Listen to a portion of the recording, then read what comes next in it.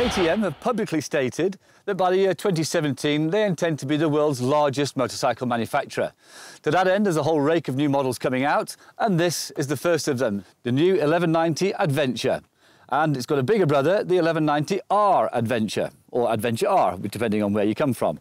So we're out here in the wilds north of Johannesburg to put them both through the paces. And first up is the good old 1190 Adventure. It's a good-looking bike, and it's lost some of that KTM angularity of old. The Adventure is a surprisingly physically small bike, and KTM is obviously trying to make the bike a lot more appealing to a wider audience. Not one that is over 7 feet tall, as was the case with the old 990. The V-twin motor is from the RC8, retuned for this bike, but it still gives 150 brake horsepower. Twin spark plugs coupled with ride-by-wire throttle smooth out the power delivery and lower fuel consumption. The gearbox is all new and power is transmitted through a slipper clutch with a remarkably light action. The linked brakes are well up to the job. Brembo equipped front and back, the switchable ABS comes as standard. The clever thing about this system is that not only can you turn it off completely, but in off-road setting, the front ABS remains on, while the rear still allows the back wheel to slide, if that's what you want it to do. The suspension is likewise straight out of the top drawer. WP supplies the components, and there is full electronic adjustment, depending on load and what surface you're riding on. Damping is adjustable on the fly, as with the best systems from BMW and Triumph. The dashboard is one of the best in the Adventure segment. A large rev counter and digital speedo sits next to a digital display, which is programmable to show the info you want on the home screen. Scrolling through the menu for every conceivable adjustment is easy and intuitive. Traction control comes as standard and is adjustable for the riding you're doing. It works by rolling off the throttle with the ride-by-wire system and not by cutting ignition as with other systems, making it much smoother. While they might not look it, the tyres are fully tubeless within a conventional wire-spoked wheel. For the moment, you're limited to Conti tyres, and they don't come cheap, but more manufacturers will surely jump on the bandwagon if sales are as buoyant as KTM predict.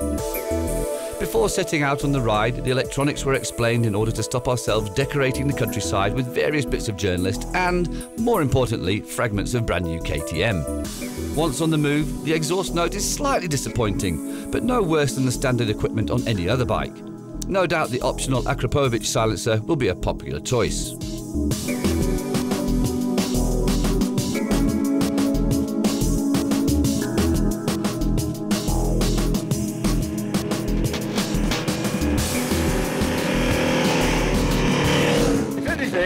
It feels a bit like KTM have kind of lost their hardcore image a bit. Well, certainly the feel of the bike, but it's still got 150 brake horsepower, so you're not going to exactly lose out on the twisty bits on tarmac. It revs up to about 10 or 11,000, and it's an absolute screamer. It gives all the performance you could need, but in off-road modes, you can tune it down to 100 brake horsepower, which, let's face it, is still rather a lot.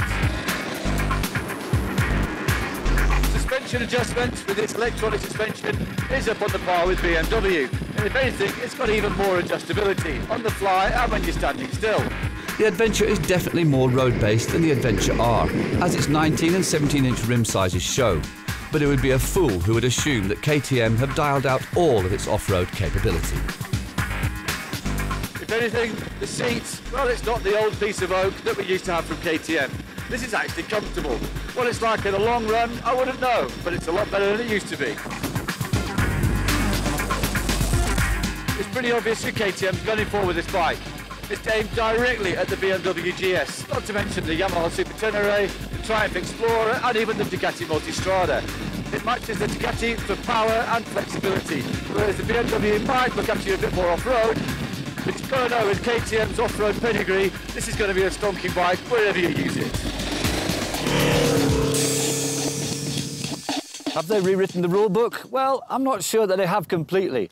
But up against the likes of the GS, the Super Tenere and the Triumph Explorer, you've got to say it looks extremely good value for money.